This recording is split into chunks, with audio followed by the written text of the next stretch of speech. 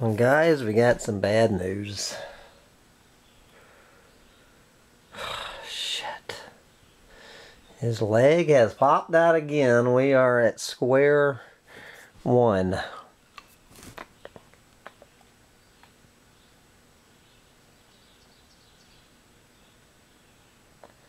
Square one.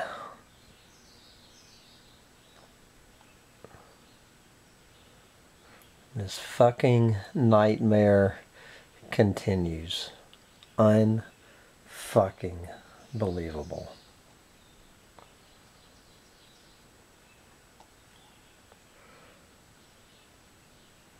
He is completely, totally crippled. Worse than he has ever been. Here it is, Sunday morning, 6 o'clock on a Sunday fucking morning in probably the most expensive state in the country. Every penny that has been spent on this dog has gone down the toilet.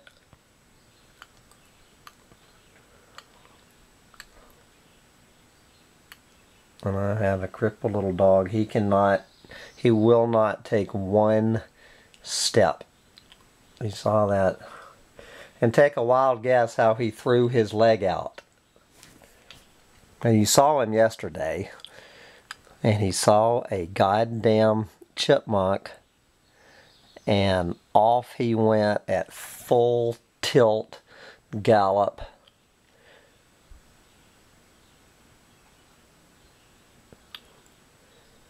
And reemerged with 3 legs.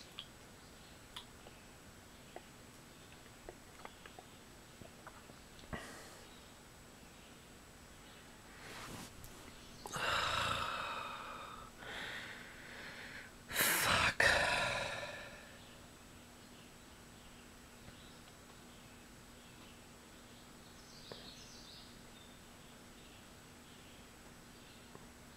He can't walk, he can't pee, sure as hell can't shit.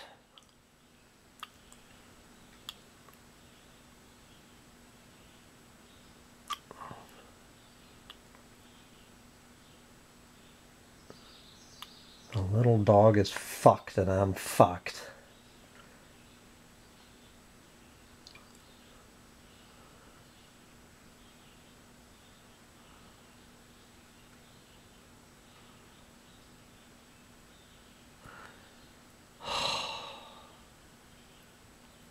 So here are my choices. Okay, choice number 1, spend another $800 to $1,000 to get it popped back in. They stick it back in for another $800 or $1,000 for a 50-50 chance.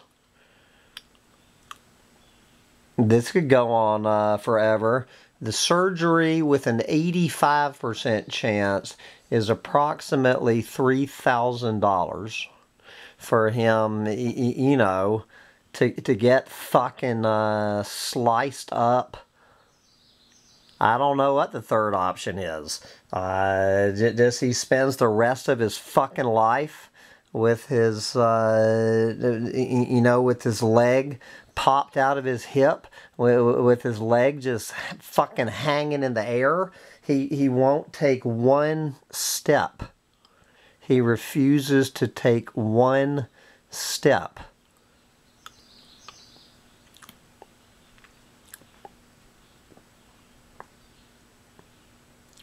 He can barely get up on 3 legs.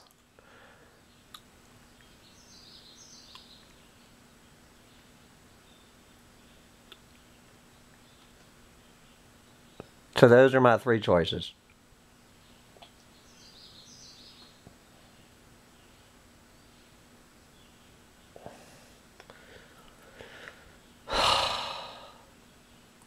And of course it's Sunday morning on the 4th of July weekend now as this fucking nightmare continues.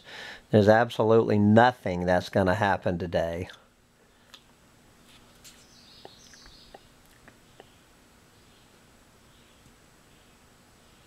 He's just going to sit here like this.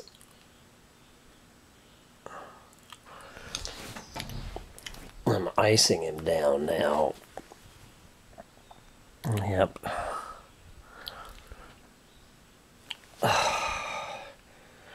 going to go ahead and cut this fucking bandage off. It's doing nothing at this point.